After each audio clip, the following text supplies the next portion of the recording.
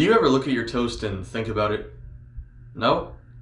Well, no, me neither, but I have thought about the numbers that are on the toaster. You know, next to the dial, go from 1 to 6 or whatever your numbers are. For me, they're 1 to 6. I've always wondered, what do they mean?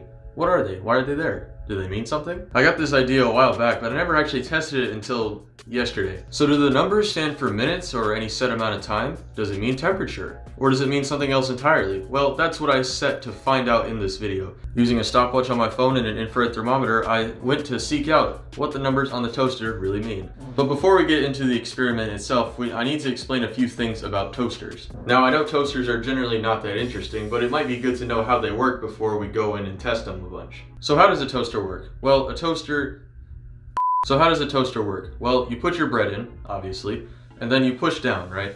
But what does pushing down do? Well, it pushes in these 2 metal clamps, and it just clamps in the bread. Now, outside of those metal clamps, there are these metal wires, and since metal is a good conductor of heat, they can heat up to very high temperatures. Now, while your toast is being toasted, the wires heat up and cool themselves off until the toast is done and it pops up. This isn't really a complicated system, but it doesn't have to be, because it does its job just fine. Alright, let's get into the experiment. Now, keep in mind that my toaster is probably not the same as yours, so the numbers I find and the results I find may not be the exact same thing for you as they do for me. But let's be real, it doesn't really matter what the numbers mean in the end, but I'm curious, so let's find out.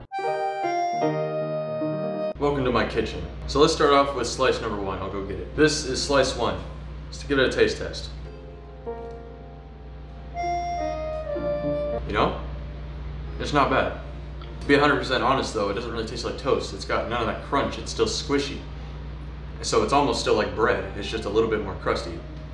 Although it didn't really taste bad per se, so 5 out of 10. Bread number 2.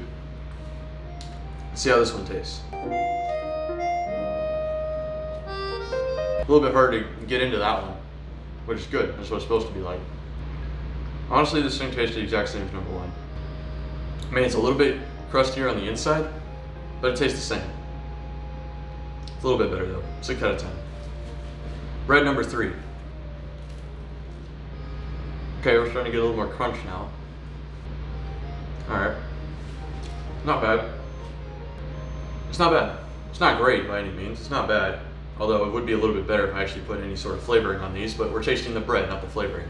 A little more crunch, starting to actually look a little more brown as you can see. So I'd say this is toast. This is actually like decent toast. 7 out of 10.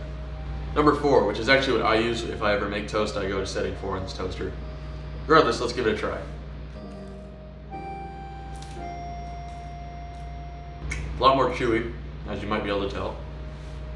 Honestly, 3 and 4 taste basically the exact same, kind of like 1 and 2. I think I might have even liked 3 a little more. No, it's about the same. We'll also give this one a 7 out of 10. I'm not looking forward to this. Bread number 5. Well, it's definitely crunchier and a little less chewy, which is a bad thing.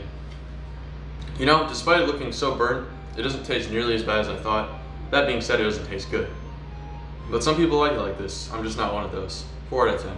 And finally, bread number 6. Oh, Jesus. I mean, I can't even push down on this thing. This thing is cooked through. Let's give it a try. Oh, amazing. Oh, that is bad. I mean, I don't know what I expected, but that is so bad. It's way too done. Let's just say that now. I mean, obviously it was burnt. The toast was all black, so yeah, it wasn't very good. 2 out of 10. Alright, now that we're done with the very painful taste test, let's actually get to the results that you're waiting for. AKA, what do the numbers actually mean? Before this experiment, I had no idea what to do with all the toast. Now, I know what I'm gonna do with it. Throw it away. Yeah. Number 6 still has a bad taste in my mouth.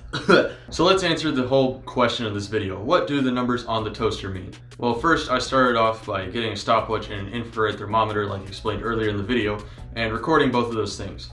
While the toast was toasting, I used the infrared thermometer to scan the inside of the toaster where the wires were because that would give me the most accurate temperature description. And for my test, for every single piece of toast, the temperature ranged from 160 degrees to about 315 degrees Fahrenheit. Now it actually probably went way above 315 degrees Fahrenheit, but the thermometer I was using couldn't actually record anything above 315. It just said high on the screen. So I'd love to tell you how high the temperatures actually got, but I don't actually know how high they went. So in other words, the temperature is not the thing that's changing between the different numbers on the dial. So if the temperature is the same, then what could possibly be different that would make the toast taste and look so different? Well, if the answer isn't already obvious by now, it's the amount of time they were in. So if you want a short answer, the numbers on the toaster is the amount of time that the toast stays down in the toaster. Now, if you want the long answer and a full explanation, keep watching. For setting number 1, the toast stayed in the toaster for 1 minute and 23 seconds. For number 2, the toast stayed in for 2 minutes. Number 3 was 2:24. Number 4 was 3 minutes. Number 5 was 3:50. And number 6, our highest setting, the toast stayed in for 4 minutes and 28 seconds. So it seems like every single number on the toaster added around 30 seconds to how long the toast was in. Oh, and as a side note, I did the math, and on average, the amount of time the toast was in the toaster went up on average about 37 seconds.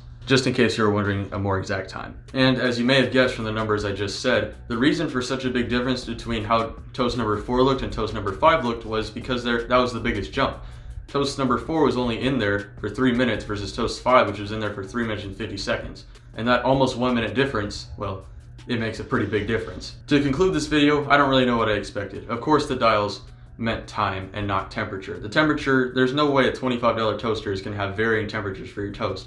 And besides, putting it in longer is a much easier way to cook it than to change the temperature. Just like if you're cooking something in the oven, generally the temperatures that you cook something in the oven at stay around, above 300. But the amount of time you put it in is usually the difference. So now we know what the numbers on the toaster mean. Hopefully this video was enjoyable to you guys. I know I had fun doing this experiment except for the taste test, but I hope you learned something new today. Also, quick note, thank you guys for 1,000 subscribers. It was a milestone we've been trying to hit for over 2 years now, and it's a really big deal, and we're really thankful that you guys came through and got us there. A special is coming out on that soon. But that's pretty much all I have to say. If you like the video, consider subscribing. And other than that, yeah, I'm Callum from CIR Inventions, and I'll see you in the next video.